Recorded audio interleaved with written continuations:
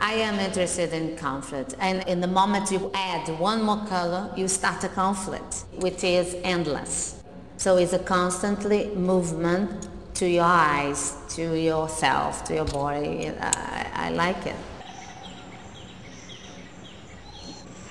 I think the nature always participates on my work as an atmosphere. It's like it's surrounding me. I like to be surrounded by the nature.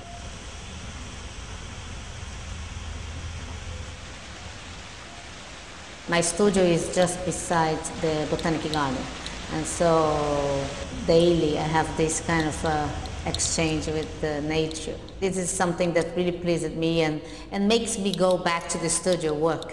It's not that I really pick things that I go to each studio and use it, but I really see and find interesting shapes.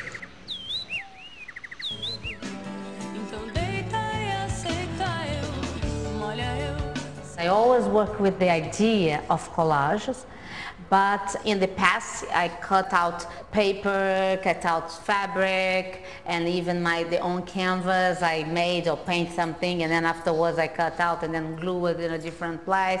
So I did different ways dealing with the idea of collage, but I wanted to keep using this idea, but making my own motifs. So I discovered this technique that is based on make a drawing on plastic, paint it on a reverse, and then I can glue it on canvas, and then after dry I can peel off the plastic and the image stays.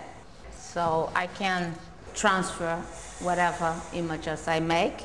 That opens a big door for my work because it's a kind of a collage, but it's all acrylic paint. Like I only use paint, canvas, brushes, and that's it. But in a way that really dialogue with collage, with print, because all the images are made on reverse. And also I like paint.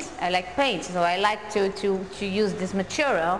And then at the same time I like graphic results. I don't like brush strokes showing on the canvas. So I like this more soft surface. So finishing the work is kind of always difficult to find this moment, that you really say, okay, I finished the work.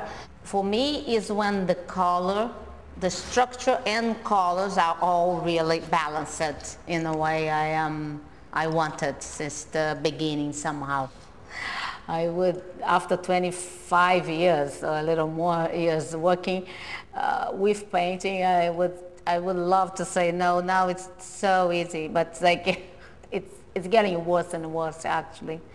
I think the white canvas is still a challenge, and I would say a bigger challenge now, because after doing so many things, how to move and pushing forward, I feel it's endless. You never really arrive anywhere. You arrive in different places, but never in a place that, okay, now it's fine.